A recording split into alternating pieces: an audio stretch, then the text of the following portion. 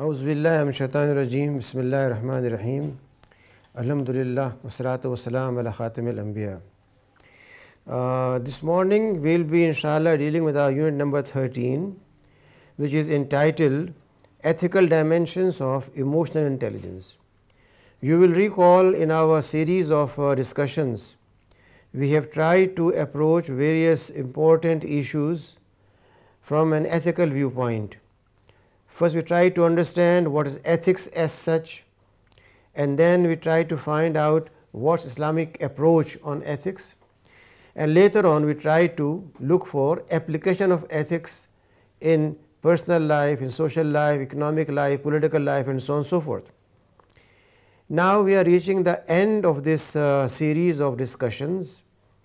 It's as you know, 3-hour course with this module of professional ethics. We look on professional ethics from our own perspective. We do not look on it from the traditional Western approach where only a few aspects are categorized as ethics.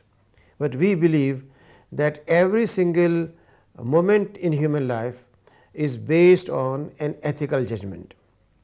In that respect, this morning we will try to understand how Islam looks on emotional intelligence. First we will try to find out what is the meaning of this term, and then how contemporary psychological thought looks on it, and then we will try to find out how Islam gives us an idea about ethical intelligence or whatever it calls it. Ethical judgments are based usually on indigenous standards of ethics and morality.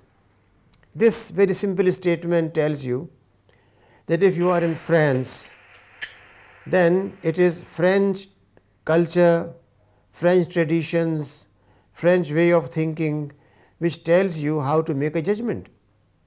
Therefore, if French values say that a person should come to his office in a 3-piece suit with coordinated tie, or tie should be in contrast, and coordinated socks and shoes, and someone comes wearing a very weird dress, then how would a French man respond? He will say, this uncultured person. Why the judgment is made?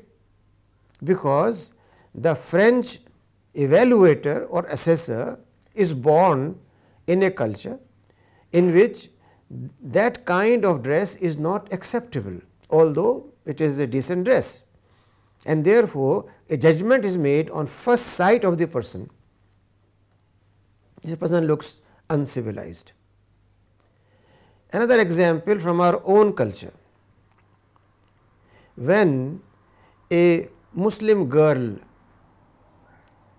appears in front of an immigration officer in Paris and she is wearing an abaya, and maybe she is covering her face except her eyes, then how would the person look at her?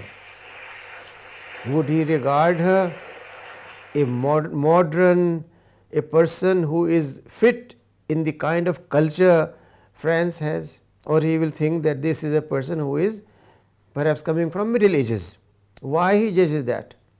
Because for him the standard is sleeveless shirt, very tight skin tight dress, and lots of cosmetics.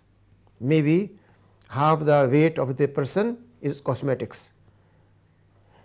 Therefore, many judgments which are made on the spot are not based on universal values, but essentially on local values. That is what is said here, that indigenous standards of ethics and morality are applied usually by the people.